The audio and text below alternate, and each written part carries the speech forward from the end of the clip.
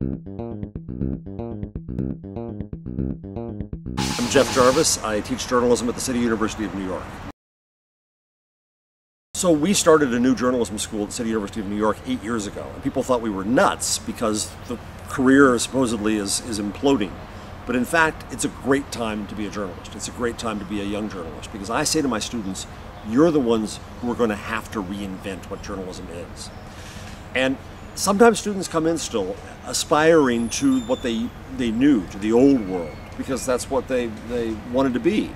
But I say to them, they've got to challenge all the assumptions they have about what journalism and media are and how it operates. And so now we have to challenge ourselves as a school, and we've constantly changed our curriculum. Every year we change it a lot. When we started the school, Twitter was nowhere, and now it is a great tool of journalism. And now in January, we're going to add another new degree called social journalism, which I hope turns journalism on its head. Rather than thinking that journalism is about manufacturing content, journalism is a service. Content fills things. Services accomplish things.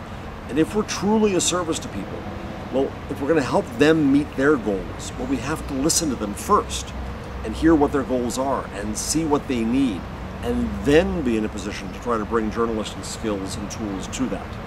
So at my school, we had a great dean who started us named Steve Shepard. We have a new dean named Sarah Bartlett, and she and I are working a lot trying to rethink what we do as a school and offering new programs and new ways to teach.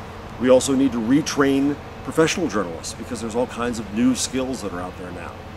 And finally, I think that journalism schools should be the ones that work harder, much harder than we do today, on helping to reinvent the forms and business models of journalism. If anyone can afford to experiment and try and fail, it should be universities.